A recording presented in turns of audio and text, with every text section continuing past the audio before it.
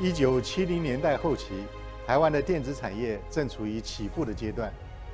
神通是当时台湾第一家电脑公司，从开发小型的电脑、工业控制到系统整合，开启了台湾的资讯产业。可以说，没有当初的神通，就没有今天台湾的资讯工业。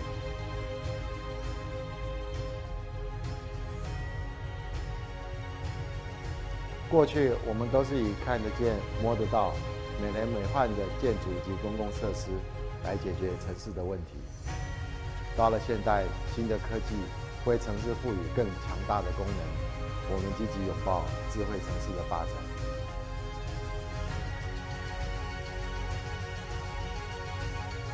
城市是一种人事物的复杂组合。导入智慧城市解决方案之前，要先了解城市真正的痛点在哪里，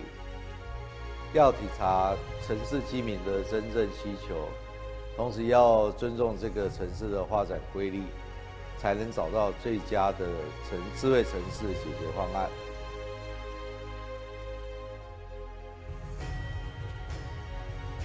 物联网是发展智慧城市的基础，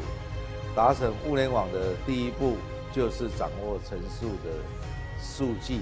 因为没有数据，我们不能进行任何分析，做出反应。透过 RFID 技术，我们将可以全面性的感知城市中的人事物，去采集数据，去自动识别，达到真正的资讯互通。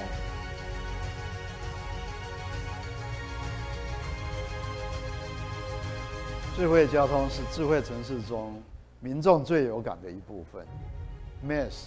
Mobility as a Service 则是智慧交通整合服务的最终体现。MaaS 以使用者为核心，借由科技让民众享有自己完整的交通服务。民众从拥有自用的交通工具，转而使用 MaaS 交通服务，便捷快速，因此将形成一种绿色经济。这也是智慧城市的真谛，就是让公共服务效率最佳化，让公共资源利用率极大化。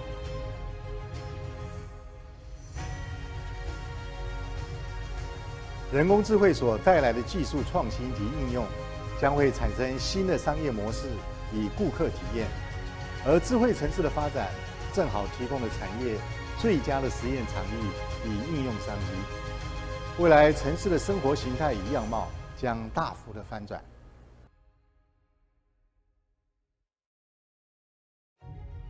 近几年，神通智科除了持续深耕系统整合，更强化智慧城市的创新应用与技术研发，创造了不少成功案例。我们也将台湾的成功经验推向海外，让神通智慧城市解决方案有了跨国合作的新格局。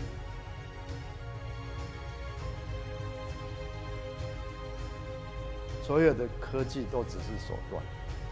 利用智慧科技创造宜居城市，让每个市民都感到幸福，这才是我们追求的终极目标。